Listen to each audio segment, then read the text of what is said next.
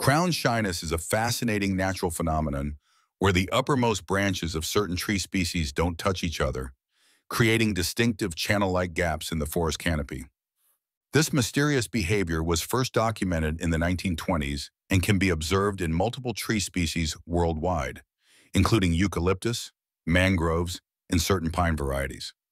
Scientists have proposed several theories to explain crown shyness, including the possibility that trees avoid collisions caused by wind that could damage their delicate growing tips.